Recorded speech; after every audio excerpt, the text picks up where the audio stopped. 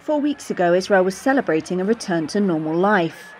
Then along came the more infectious Delta variant of COVID-19. A surge in cases meant a change of course. Israelis had stopped wearing masks and abandoned social distancing after one of the world's fastest vaccination drives. Now it has reinstated the mandatory wearing of face masks indoors and quarantine for all people arriving in Israel. Prime Minister Naftali Bennett calls the policy soft suppression. His government wants Israelis to learn to live with the virus and to develop herd immunity.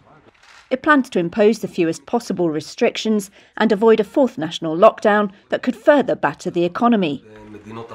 That strategy is drawing parallels with Britain as it lifts all restrictions. Doctors like Gadi Sigal, who heads the coronavirus ward, remain concerned. We must find the right moment to limit the entry of new mutations from abroad, and the government must find a way to limit further spreading of the virus in the community, because the virus won't stop. It is evolving, it is nature, but our nature is to survive. Daily infections are running at about 450, with the Delta variant making up some 90% of cases. About 45 people are in hospital with severe COVID.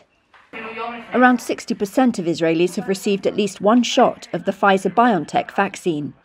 And on Sunday, the government began offering a third shot for those with compromised immunity.